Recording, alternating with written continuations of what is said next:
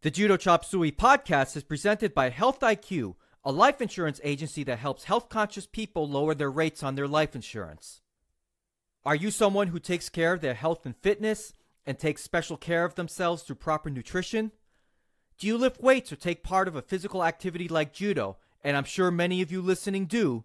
Then visit www.healthiq.com/judo to learn more about Health IQ's special rates for active people like you and me. 56% of Health IQ customers save between 4 and 33% on their life insurance, and these savings are exclusive to Health IQ customers. So if you want to learn more about how Health IQ can help you save on your life insurance, visit www.healthiq.com/judo to get a free rate quote and to learn more about Health IQ's special rates.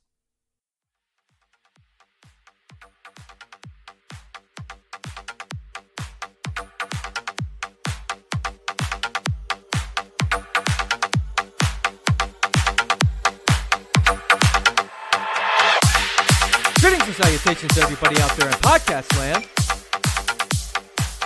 This is the Judo Chop Suey podcast, and I'm your host, Judo Dave Roman. How you doing? Good? Alrighty then. As always, I'm very happy to be back behind the microphone to talk all things judo and some things, other topics.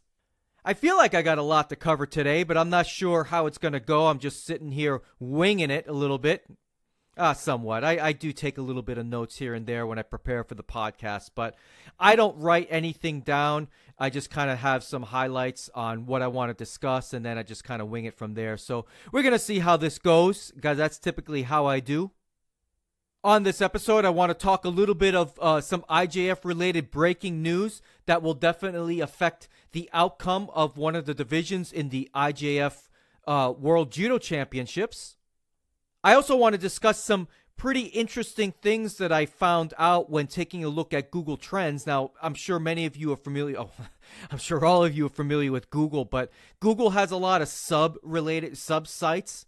I don't know if that's the right way to put it, but they've got a lot of sub-sites, and Google Trends is one of those sites that maybe not as many people know about.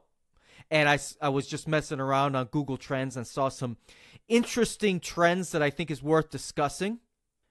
I also want to discuss my new judo-related affiliation. And when I mean affiliation, I'm not talking about a podcast affiliation. I'm talking more of a personal affiliation. I want to discuss what that is and what that means for me moving forward. It means nothing for this podcast, but for me personally, it could mean a great deal. I also want to discuss a little bit about stiff arming in judo. And I'm not going to go into a technical breakdown per se on this episode, but I just want to give my thoughts on experiences with people who stiff arm and the times that I used to stiff arm myself, and you know when it's appropriate and when it's not appropriate. And as usual, I'll discuss whatever it is that comes up on my mind, starting with some of my housekeeping items. And for those of you who are new to the podcast, the housekeeping items is a section of the podcast where I talk about things that are not related to judo. I try and keep it short. I also will read some email that I received, kind of a little humorous one. So I can't wait to share it. But first, in terms of housekeeping items, I think I officially binge watched my first show of anything. And when I mean binge watch, I'm talking about watching 4 episodes in a row, and every little break I have in between doing nothing or whatever the case may be, I'm watching an episode or watching part of an episode. Cobra Kai finally dropped on YouTube Red, and I thought it was fantastic. Now, for those who may not be aware, maybe some of you younger people in the crowd, Cobra Kai is a continuing story of Daniel LaRusso and Johnny Lawrence from the original Karate Kid in 1983, 1984. That movie came out when I was 8 years old, and I've said it before in this podcast, I'll say it again. It was the movie that inspired me to have an interest in traditional martial arts in general. Now, I don't want to give away too much about the show, but I gotta say, I thought the show was fantastic. And I thought William Zabka, who reprised his role as Johnny Lawrence, was tremendous in this show. I wasn't sure what I was going to get with this show. I thought maybe it would just be kind of a silly ham-fisted throwback to an 80s movie. And it had some elements of that. I think the show went to the nostalgia well a little bit too much. But William Zabka portrays Johnny Lawrence as a kind of a 35 years later, down on his luck type of guy who really apparently fell from grace significantly from losing just one match in a tournament. But Johnny's character reopens the Cobra Kai dojo, and it really becomes a story of redemption for that character and for a bunch of other characters in the show that eventually become his students. I just thought it was really well done. Ralph Macchio reprises his role as Daniel LaRusso. I thought he did a good job. I took a little exception. I shouldn't even be annoyed by this kind of things, but Ralph Macchio took top billing in the show, and I don't think it should have been him. It should have been William Zabka, because William Zabka was the star of the show, because it's about Cobra Kai. It's not about Daniel LaRusso. But other than that, and maybe other than going to the nostalgia well a little bit too much, the show was solid top to bottom. I highly recommend it. It's not hard to binge watch because none of the episodes are really much longer than a half hour, and totally worth it. I highly recommend you just get YouTube Red for a month and watch the show and then cancel, because, come on, who really pays for YouTube Red, really? This weekend, I also saw Avengers Infinity War, finally. This is the movie that I've been waiting for quite some time. I was a little bit hesitant, hoping that it was going to deliver, because, look, quite frankly, this is almost like sacrilege to say, but I thought the original Avengers movie was a little bit overrated, and I also thought Age of Ultron was kind of a dud. So I was a little bit hesitant about, gosh, how are you going to fit the Guardians of the Galaxy and the Avengers in this movie, plus introducing Thanos as a character, not introducing, but having him as a main character, and yada, yada, yada. But the movie delivered. I mean, was it perfect? No, it wasn't perfect, but I thought it was a fantastic movie. I highly recommend you guys watch it. I really don't want to say more than that, because I'm afraid that I might spoil it for some of you, so I'm just going to keep myself tight-lipped on it. But it was good. It was really excellent. I would highly recommend, before you go watch the movie, maybe go to some website or see some kind of summary, or if you're really crazy, just watch every single Marvel Cinematic Universe movie over the past 10 years. But you might want to remind yourself what some of these key objects are, the Infinity Stones, and how all of this interacts with all the Marvel movies over the past 10 plus years, or really about 10 years or so, with Iron Man in 2008. So I would highly recommend, before watching this movie, if you're not really caught up with everything that's going on in that universe, just get a brief synopsis of who the characters are and what is happening and that kind of thing. So, but once you do that, go watch the movie, enjoy it, and definitely stay all the way through the credits, the credits this time seemed like it was 20 minutes long. But at the end, there is a bonus scene. Only one bonus scene, but it's a bonus scene worth watching. All right, let's see what else was going on with me. Oh, I had pretty good week of training in judo. I went to my club, Riverview Judo, on Friday, and then Saturday morning I went to Ybor City Jiu-Jitsu to do their no-gi class again. And this is tremendous. I'm sure some of you who follow me on Instagram already know. And if you're not following me on Instagram, what the hell is the matter with you? It's at La Vida Judoka. My Instagram is awesome, especially because you would get treated to a picture of me and former WWE champion Jack Swagger was at Ybor City Jiu-Jitsu. I got to actually, I didn't actually roll with him, but we were doing the no-gi class, and it was just kind of surreal that, Judo Joe, my buddy, he had asked me to demonstrate a little bit the differences of Hizuguruma and Sasai Surikomiyashi, just to the no-gi class. So it was kind of surreal, like I'm showing these techniques, and I'm teaching freaking Jack Swagger on how to do this stuff, and it was pretty neat. It just was really cool. He's a really cool guy. I went right up to him. I was like, "Hey, I know who you are. It's a real pleasure meeting you." He said, nice meeting you too. You know, just call me Jake, because that's what he goes by. He goes by Jake. So I didn't actually call him Jack Swagger once. I just basically acknowledged that I knew who he was. And we talked for a little bit. He's a really nice guy. He brought in some free frozen food that I took home. So he, not only that he take a picture with me, he gave me some food. So I'm very grateful to him, and I'm very grateful for the people at Ybor City. Had an excellent workout. And when we did our no-gi randori, there's a fellow who I trained with previously 2 weeks ago, who's a former high school wrestler, very skilled on the mat. And I told him, look, man, you know, yeah, this is no-gi judo. I don't care. I don't care if you were trying to throw me on my back. I want you to take me down by any means necessary. Just do what you do best. And he did.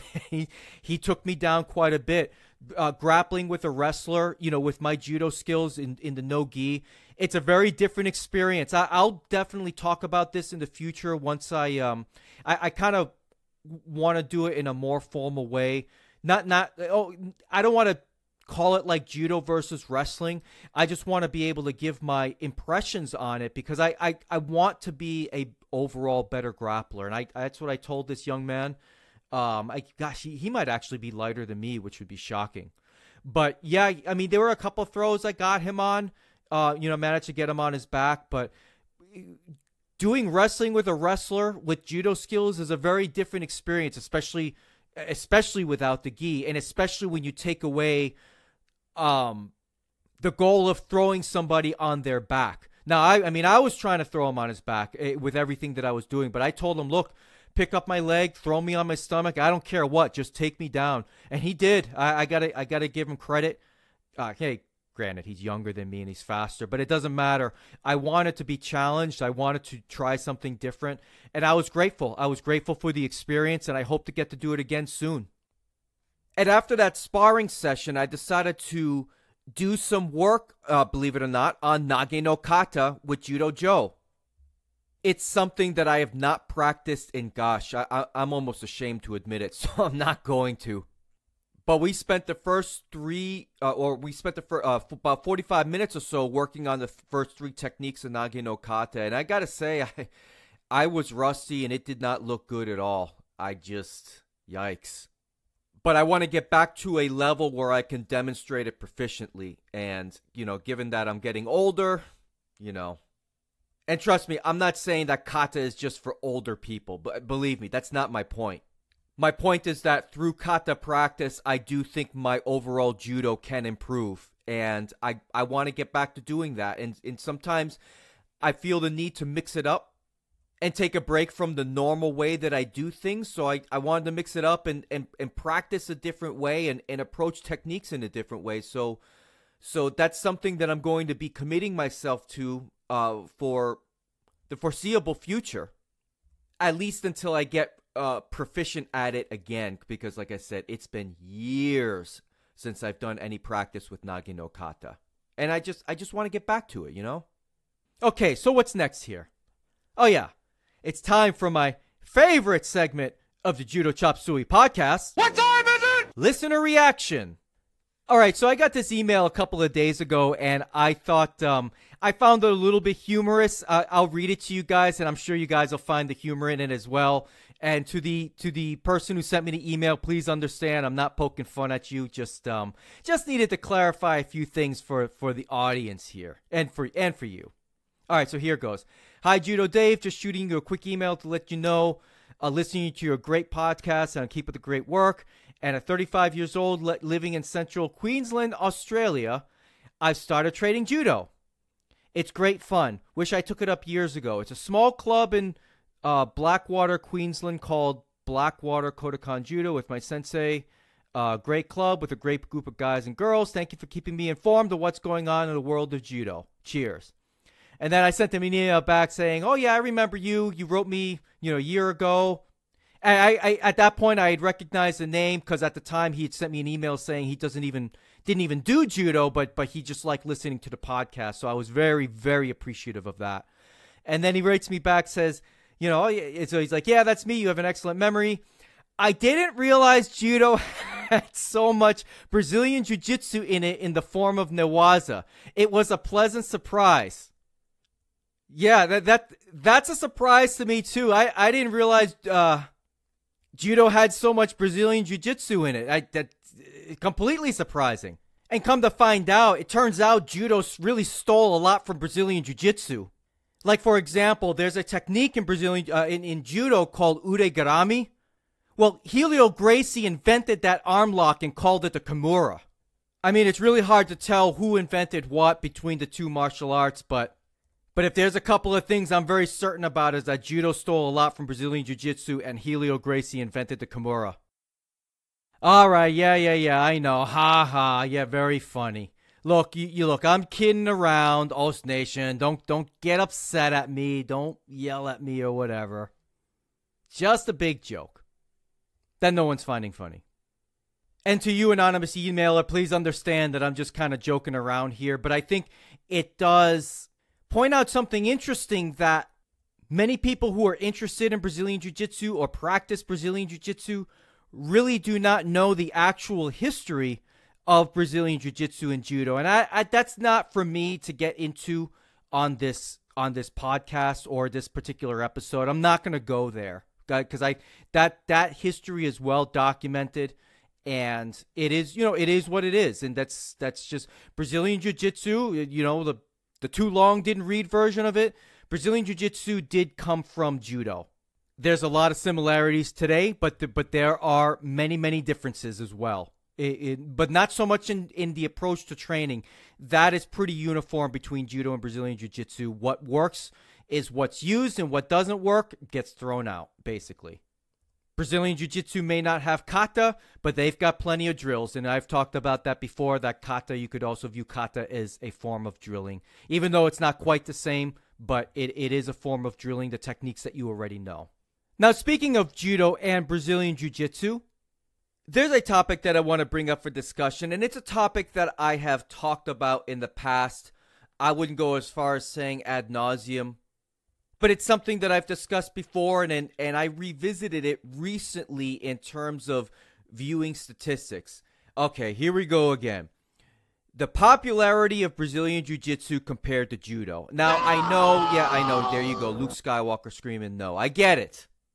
But a couple of days ago, I was on the Google Trends website, and I'm not sure why initially I landed on that site. I think I was interested in looking at the trends for some other type of topic, but of course, immediately when I was looking at the trends for another topic, I was thinking to myself, I wonder what the trend is on Judo compared to other subjects and other traditional martial arts and other sports like Brazilian Jiu-Jitsu.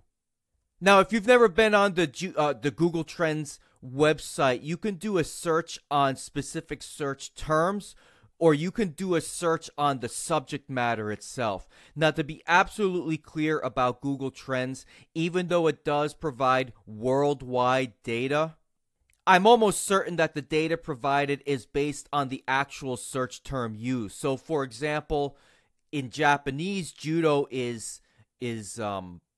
or the search term Judo is not written out in English. They probably, people who go to www.google.jp, that would probably be the website for Japan, I would guess. So what I'm trying to say is that people searching in their non-English language, the search terminology is not going to count. I have no idea how to type Brazilian Jiu-Jitsu in Japanese. I certainly know how to do it in Judo, but I would have to copy and paste it from an image somewhere. Anyway, so I want to be clear that everything that I'm saying is in regards to searching Judo versus Brazilian Jiu-Jitsu in the English language. And the results, as you would imagine, I found were interesting but predictable. And I was interested to see what the numbers are for not only these four countries, because they are the largest of my audience, but these countries are predominantly English-speaking countries. And as I've mentioned before, Brazilian Jiu-Jitsu is far and away more popular in the United States, in Canada, in the UK, and in Australia.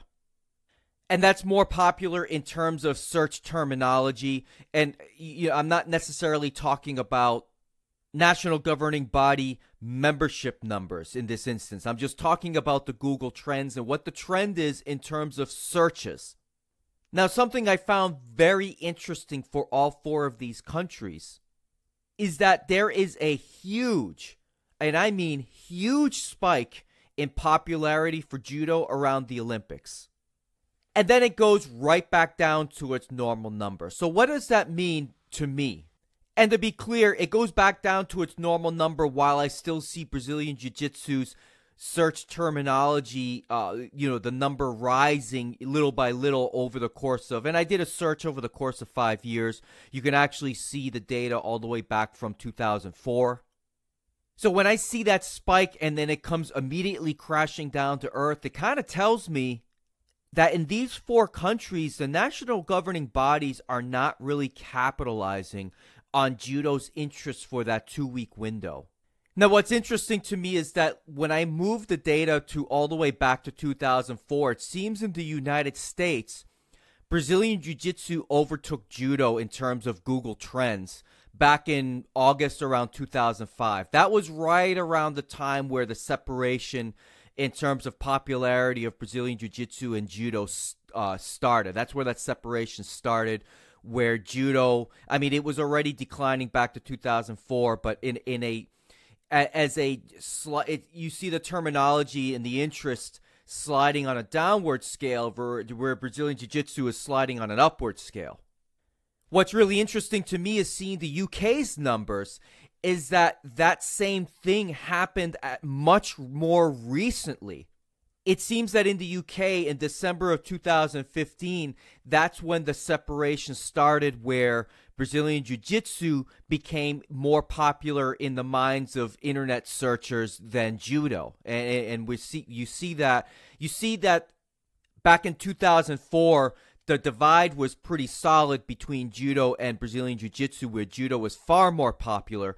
But you see that downward slide, just like if you look at a stock chart over the course of 5 years, you look at how a stock's value goes up and down, and then you put your plot lines or whatever the case may be, however you want to analyze those graphs. Well, it's not much different with judo and Brazilian Jiu-Jitsu when it comes to the UK. You see that steady decline going downwards, while with Brazilian Jiu-Jitsu it goes upwards. And that, like I said, that crossing point where Brazilian Jiu-Jitsu, quote-unquote, overtook judo was December of 2015. Now, for Canada, that happened back in May 2009, and the decline doesn't look quite as sharp as it does for the UK and the United States, but right around May of 2009 is when Brazilian Jiu-Jitsu, in terms of interest from internet users, started overtaking judo in Canada. And for Australia, it seems like there's been if you want to call it a battle, going all the way back to December 2004 is when Brazilian Jiu-Jitsu first overtook judo in terms of an interest. But then judo overtook Brazilian Jiu-Jitsu in terms of interest for a number of years.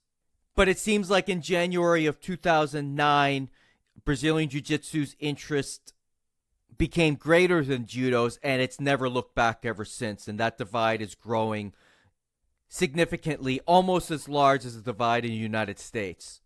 Now, as I mentioned before, interest in judo spikes significantly in all of these countries around the Olympics. So you see the trend points for 2008, 2012, and 2016 as interest in all four of those countries spikes significantly, and that's obviously because of the Olympics. But it does come crashing down. Now, look, I understand that's probably, you could say the same thing for a lot of other sports. Probably wrestling sees the same type of spikes. The decathlon probably sees those kind of spikes. But what's more concerning to me is the numbers of active participants, at least recorded in the national governing bodies. So I know I've said this before. I don't like using online discussions as fodder for podcast material, but every once in a while I come across topics that are pretty interesting, and I saw something recently, and this was a discussion about judo numbers in the United States, and we all, well, not we, but it was estimated, and I think it's a fair number, that there are probably only about 30,000 or so active participating judoka in the United States. And what else I thought I saw was interesting in that same discussion is that in the UK, that number is about 30,000 if you're just talking about the BJA. And that was very surprising to me because I would have guessed that number would have been at least double. Now, granted, the UK is a much smaller country than the United States and doesn't have anywhere near the population size. So their per capita numbers are much higher compared to the United States. But still, only 30,000 actively registered participants in the BJA. That's very surprising. Now, I don't know what Australia's number is or what Canada's number is, but I can't imagine, given the divide of interest in Brazilian Jiu-Jitsu versus Judo, that those numbers are any different. Oh, and I forgot to mention this real quick. Shout out to all my peeps out in Ireland. I shouldn't forget you guys either. I know you're a large country, and the discussion applies to you too. So I'm also seeing the divide of Judo and Brazilian Jiu-Jitsu, where Brazilian Jiu-Jitsu's popularity is overtaking Judo's popularity in your country. Now, before I continue with that train of thought, I want to take a moment to talk about the presenters of this podcast, Health IQ. Health IQ wants to recognize your hard work and dedication to a fit and healthy lifestyle by offering you savings on your life insurance. Health IQ is a life insurance agency that helps health-conscious people like many of you listening to this podcast to get lower rates on their life insurance. According to a 2009 study in the International Journal of Sports Medicine, men who did high-intensity exercise have a 35% lower risk of all-cause mortality. For women, the risk reduction is 44%. By having an active and healthy lifestyle, Health IQ can get you lower rates on your life insurance policy if you qualify. Visit www.healthiq.com/judo to learn more and to see if you can qualify for a lower rate on your life insurance. Now, for shits and giggles, I decided to take a look at another country that has a large English-speaking population, and that would be India. As I understand it from people that I've worked with over the past 20 years in IT, every state in India, most people speak English, along with their local dialects. So I decided to give a search on India, and, well, not to my surprise, Judo is more popular in India than Brazilian Jiu-Jitsu. And I can't imagine Brazilian Jiu-Jitsu at this moment having a very strong presence in India. But I got to believe there's some states in India that do have Brazilian Jiu-Jitsu clubs. Now, look, I understand that Judo is popular in a lot of other places around the world. And I do understand that the world doesn't stop and start in the United States. I get that. But here is my general point. 4 of the world's top 10 economies, and that's including California as a separate economy, we are seeing a sharp decline in Judo, and we are losing the battle of interest when it comes to Judo versus Brazilian Jiu-Jitsu. And if Judo's future is going to be ensured, there has to be a way. The IJF has to find a way to generate more interest in these countries. Now, look, Australia may not be in the top 10 of world economies, but they're number 13 as far as I can find out, as far as the information that I have. They're number 13, so they're not a tiny country in terms of their economy either. And the reason why I'm bringing up the economy aspect of this stuff is that, look, these countries that I've just mentioned, they have a lot of resources. There's a lot of people that can pump money into Judo and into the IJF. And look, more money pumped into the sport just means more money to be spread around to everybody else. I can't remember if I've mentioned this ever, but you know, the prize pools, considering, you know, for as popular as people say Judo is across the world, the prize pools are pretty paltry in comparison to other sports out there that other kids and young adults could choose to do. There are parents out there that have aspirations for their children to compete at the highest level in sports because that generates a lot of money. So when let's say a parent takes a look at judo and compares that to golf, they see, okay, well, in judo, you win a tournament, you can win up to $100,000. But in golf, if you win a tournament, you can win over $1 million. Which sport am I going to put my kid into? And I know I talked about this, I definitely know I talked about this last year, is that the IGF claims they have over 1 billion viewers. And if that's the case on a global scale, then they are definitely not paying their athletes enough, the top people. And I know at that level, athletes have their own sponsorships as well. But the IJF has strict rules and regulations about sponsorship ads on a player's judogi. Unlike Brazilian Jiu-Jitsu, where they can cram as many sponsorship patches as you can. You can't do that in judo. And that's probably a good thing. I mean, even in the NBA, you have sponsorship patches on their jerseys, but they're not all over the jerseys. They're discreet. They're tastefully done. So I understand that the IJF needs to go that same route. So getting back to participation numbers and interest, something very interesting when I looked at the numbers for Germany, I did the search based on topic results and not actual search terms. So what I found interesting when looking at the trends from 2004, judo is more popular in Germany than Brazilian Jiu-Jitsu, but guess what? It's trending downward. And guess what's trending upward in Germany? Brazilian Jiu-Jitsu. And again, doing a topic search, guess what's trending in Sweden?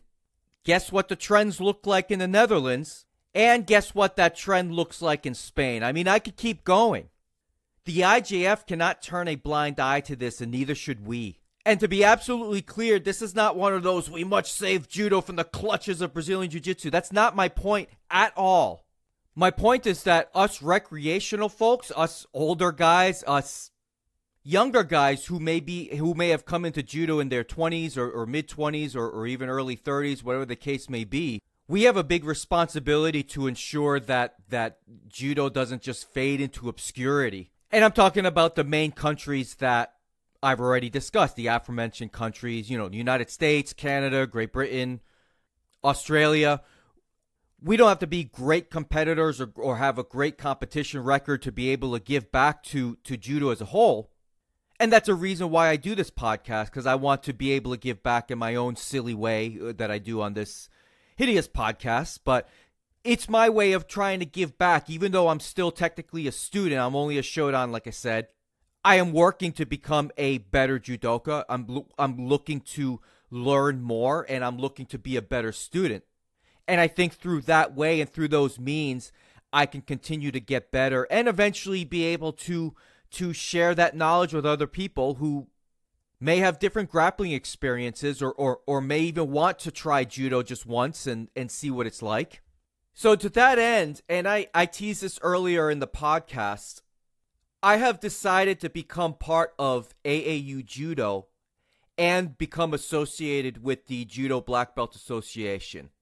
Now, that doesn't mean that I'm not going to be a member of USA Judo moving forward. That's not what it means. But what it means to me is being part of a smaller, grassroots-related organization that definitely focuses on a brand of judo that better reflects my long-term goals. Because my long-term goals is not in competition. And I could be wrong about the USJF and the USJA, but I know for sure the USA Judo conforms to, and really quite frankly they have to, conform to IJF rules. And what's interesting to me is that when I started this podcast, a year and a half ago, my very first episode was all about defending the IJF's ban on leg grabs. That's what that very, very first episode was about. And this podcast has allowed me to interact with so many of you listening. Maybe some of you don't listen anymore, but a lot of you have written over the past year and a half and, given me a different perspective, challenged my thoughts, and made me rethink things. Now, to be clear, I still do support the leg grab ban in international judo competitions, but many of you that have written to me over the past year and a half, when it comes to everybody else, my opinion on that has changed. I think you guys are right. And look, my decision to join the AAU Judo and the Judo Black Belt Association does not have to do with leg grabs. It has more to do with being a part of an organization that truly focuses on grassroots level judo and really focuses on teaching all of judo. I mean, do you guys realize I haven't done kata guruma other than the other day when I was practicing nage no kata? I haven't actually done kata guruma in 8 years. And I'm talking about traditional kata guruma. Haven't done it in 8 years. Which I just let the cat out of the bag was probably the last time I worked on nage no kata. But you know what I mean? AAU Judo runs their freestyle judo tournaments. We've talked about freestyle judo in the past. I've had Sensei Steve Scott on the podcast twice now, and like I said a couple of months ago, his episode on freestyle judo is probably one of my more popular episodes that I've had. It's worth listening to. And I know AAU Judo also runs judo tournaments that are not freestyle judo but still retain the older rules from prior to the 2010 changes. So you still have judo tournaments that still call yukos and koka. You know, and one of the things that I really love about what Steve Scott and that organization is doing is that they are very inclusive to older adults. And really just, and when I mean older adults, I mean beginners starting at 21 and up, you know, in your 30s and your 40s and such. I mean, look at their videos and look who they're teaching. It's not elite athletes. It's not, you know, young teenagers. And there's nothing wrong with teaching elite athletes and young teenagers. Don't get me wrong. But they seem very inclusive. And I just think that's so important for truly having a grassroots judo growth. So after I had Steve Scott on in March, I started thinking about, gosh, you know, he's really doing a lot of good things. He has a great YouTube channel. I mean, I subscribe to that thing. Anytime he puts out a video, it dings on my phone, and I go watch the latest stuff because he really is one of the few people out there that puts a tremendous effort in providing free content on YouTube for judo-specific instruction. And not only that, he does a lot of no-gi stuff. He does a lot of sambo videos on his channel. And quite frankly, he does a lot of things that you cannot do in IJF competitions. And that's not to say that IJF competitions are bad. No, I'm going to keep watching them. I'm going to keep reviewing them on this podcast. But in terms of my own judo development and where I would like to be in 10 years and what kind of skill set I would like to have in 10 years, I just don't think for me, practicing judo in a way that conforms to IJF competition rules, it's just not for me anymore. And it's been a long process since I started this podcast to get to this point. But AAU Judo focuses on the totality of teaching Kodokan Judo. And that's really what I want to be a part of. So I've decided to join that organization, and I'm very proud of that. And I want to continue to support that as best as I can. And like I've said, I'm a fan of Steve Scott's work. I'm a fan of what he's doing at his club. I'm a fan of what he's doing with freestyle judo. And like I said, I just want to be a part of it, and I want to support it. Ladies and gentlemen, I've got breaking news. All right, maybe this isn't breaking by the time you hear it, but I can confidently announce there will be a new World Judo Champion in the plus 100 kilo division this year. Will it be Guram Tushishvili? Will it be Lucas Kapralik? Or David Mora? Whoever it is, it's not going to be Teddy Riner. Now, the IJF made this news official on their Twitter account a few days ago, and JudoInside.com expanded on the report. Not only is Teddy Riner going to take the 2018 World Championships off, he is also not going to compete in the 2019 World Championships either. And I would venture to guess that given he only competed twice last year, which was in the World Championships and the World Open Championships, I can't imagine that he's going to compete in any tournament over the next 2 years. Heck, at this point, I'm not even sure if he's going to compete in the Olympics in Tokyo, because right now it's very obvious that he is focused on the Paris Games in 2024. And it's interesting to me to see him take an advance, maybe not advanced approach, but he's really trying to micromanage his career so that he can win a world championship in 2024.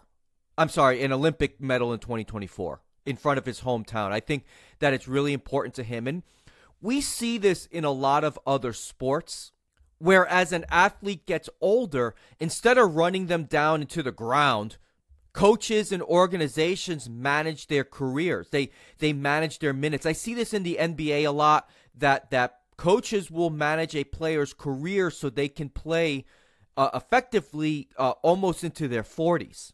Most recently, I'm thinking of future NBA Hall of Famer Tim Duncan, who played for the San Antonio Spurs in the NBA, for those who are not familiar with basketball. His career was micromanaged over the past maybe 4 or 5 years prior to his retirement. There would be games that he would be sat out completely.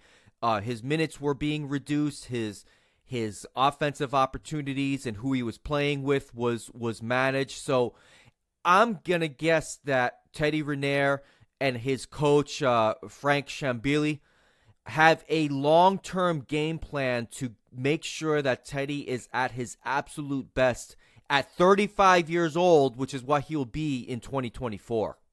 Now, I can't imagine that he's going to skip the Tokyo Olympics because he wants to maintain that winning streak of his in the Olympics and get another gold medal. So, well, now that I think of it, he's got to compete at some point, doesn't he? He still needs the points. Now, Grant, right now, he's, if I'm not mistaken, he's ranked 4th in the over 100 kilo division. But what's going to happen is that points eventually fall off, and you need the competition points to get into the Olympics. Now, I don't know if there are special exceptions for former world champions or former Olympic champions, but if he's got to follow the same rules as everybody else, he's going to have to compete at some point if he wants to go to the Tokyo Games. I would think. I could be very wrong on that. I'm not sure. Hopefully somebody out there can correct me on those details. But by the time 2024 rolls around, he's going to be elderly in terms of elite judoka, because that's really old. And granted, if there's anybody who could do it and win at that level, at that age, it is Teddy Riner. So we'll see how it goes, but without question, there will definitely be a new world champion in the plus 100 kilo division. If I were going to bet on that, and maybe I will, I would go with my favorite to watch in that division, Guram Tushishvili. So I want to talk a little bit about stiff arming in judo. Now, stiff arming in judo stopped becoming a thing for me like a decade ago, but I realize there are many of you out there who may be beginners or intermediate players that deal with the stiff armor, and sometimes you don't really know what to do or maybe the best approach to that. Or maybe you're a stiff armor yourself and perhaps, you're trying to break that habit, and, or maybe you're struggling in randori because you do a lot of stiff arming. So I just want to talk a little bit about stiff arming in general. I'm not going to talk about specific things you can do to defeat the stiff arm, because I think that's best done in a dojo or even watching a YouTube video. And the reason why I wanted to bring this up a little bit is because I watched a video put up by Travis Stevens on his fantastic blog, and it was about defeating the stiff arm. Certainly one of many ways to do it. Now, for me, there's a couple of ways that throughout the years I've always tried to defeat the stiff arm. And for one, that's just by being a better grip fighter and refusing to have anyone get both grips on me, and especially on the lapel. I always, in practice, when I was practicing grip fighting or dealing with a stiff armor, I simply would just remove their lapel grip off of me and ensure that I always had a 2-on-1 situation where they were just left with holding on to the sleeve, and that was that. That's usually how I dealt with it. Or I would pop that grip off and make them bend over so I can take an over the back grip, and that was always a good way to deal with stiff arming for me as well. So, I mean, I have a lot of gripping strategies that I've always employed to deal with stiff armors, but that was years ago. These days, I don't really grip fight as much because quite frankly, I'm trying to save on my fingers.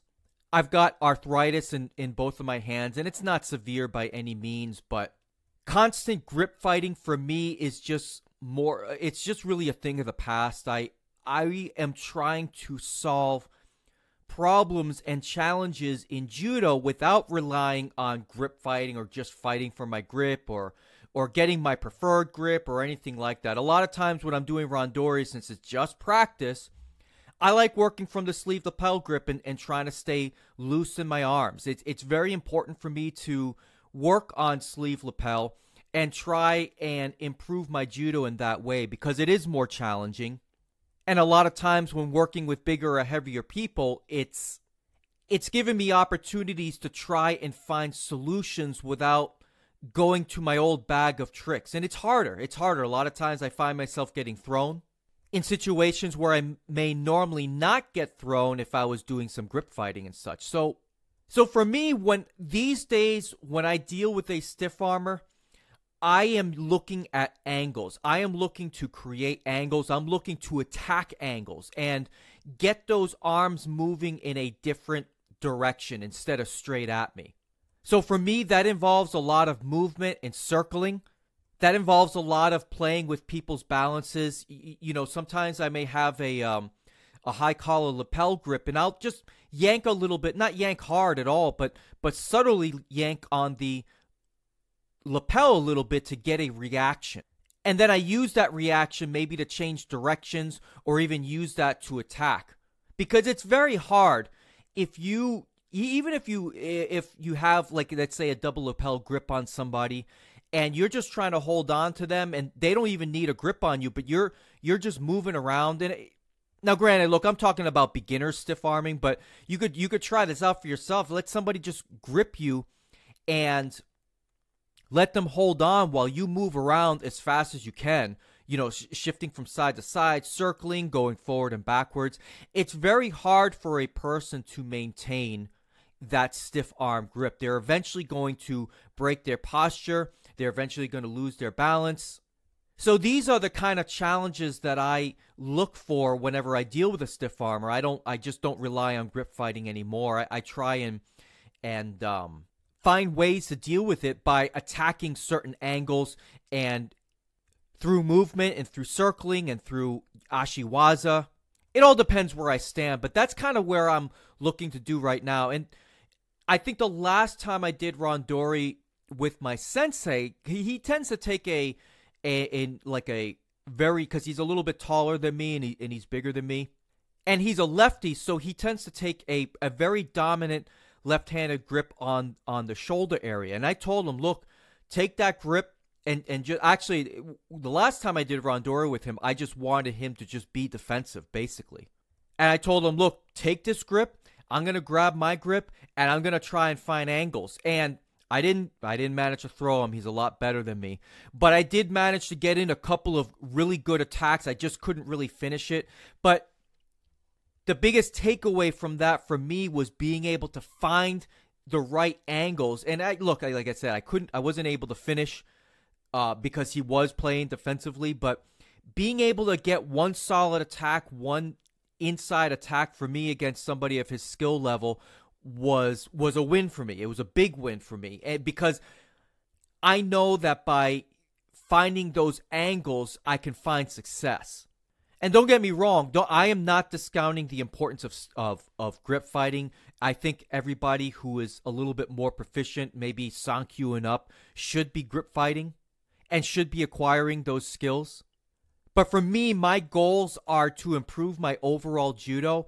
And a lot of times, even just from a standard sleeve lapel grip, a lot of the answers in dealing with stiff armors can be attacking the left side instead of attacking their right side, switching it up and attacking their left side from a standard right-handed sleeve lapel grip. Now, I'm not good enough to have consistent attacks going to the left, but I guess my overall feeling on that for me, not for anybody else, for me, is that I am looking for answers without having to rely on grip fighting. And those answers are there.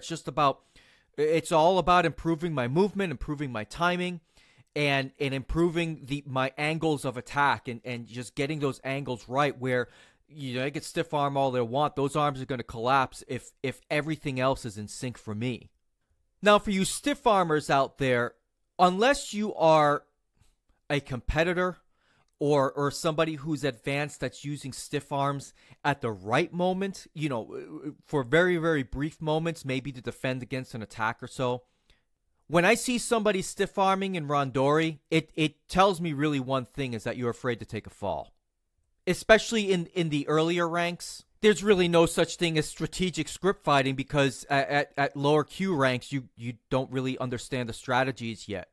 So for you beginners out there, look, I would strongly suggest that you don't stiff arm. And I would strongly suggest that you look to take more falls in randori. And I would strongly suggest that if you're looking to defend during randori, you really should allow your arms to collapse as somebody is attacking, and defend with your hips. I think that was when I was coming up through the Q ranks, when I got with my longtime coach, is that he had me stop defending with the arms, and he looked for me he had me start defending with movement and with hips, and even, movement and hips, and creating my own angles to defend against attacks. Because ultimately, if you're somebody who stiff arms a lot of people, you really are, at the end of the day, impeding your own judo development. And if you're a big guy, you may not realize that, because, your stiff arm is allowing you to counter, somebody who may be your size or weaker or smaller pretty easily. But that's really not good judo per se, at least not in my opinion. Or what I really should say is that I don't think that's a good way to practice judo in randori. Maybe in competition, that's fine. But in randori, I don't think those are good habits to have as you are trying to learn judo. All right, I think that's going to be it for me. Before I sign off here officially, want to let you guys know the IJF updated their website, and it looks really sharp. I highly recommend you guys take a look at it. I think they did a great job. What I really liked about it, and apparently this was the case on the old site, but I never noticed it, is that the site recognizes your IP address and where you're from. So when you go to the main site, you will see athlete information for the country that you live in. So for example, for me in the United States, as soon as I go on the IJF website, if I scroll down to the bottom a little bit, they've got this widget called United States at the World Tour. So what's really neat, it tells me the top ranking man and woman for the United States, and that just happens to be Jack Hatton. He's ranked 21st in the under 81 kilos. And Angelica Delgado, who's ranked 13th in the under 52 kilo division. And it also tells me when they're going to be participating next, which is at the Ho Hot Grand Prix in, I believe that's just in a couple of weeks. And it tells me as well that the United States plans on sending 13 competitors. So I think that's really neat. I love that. And I guess if that was there before, I did not notice that. So it's a nice little widget. They've got the American flag. I haven't played around turning on my VPN and seeing, what it looks like for France, let's say. And I don't even know if it would come in French or just in the base English language. I'm not sure if it even changes languages based on where you're from. I'd be curious to find out. I think I'm going to try that out. So it's really nice. They've got, the history, the heroes of judo, the president's corner. They probably had all of this before, but every time I went to the IJF site, I just went to news, and I just went to calendar just to see when the next events are. And anytime I wanted to see who was ranked in what or what the tournament results are, I usually go to judobase.ijf.org, even though that's all owned by the IJF. Whenever I wanted to see that kind of information, I always went to that site. But now on the right side of the panel, they've got they got the listing of number ones in men's and women's divisions. So it's good. It's a great site. Congratulations to the IJF. They put out they improved on what they already had, and I think that's a good thing. So with that, I hope you all have a great day. I hope you all have a great week. Train hard. Stay safe out there. And until next time, I'm out. Oppan Gangnam Style. Gangnam Style. Oppan Gangnam Style.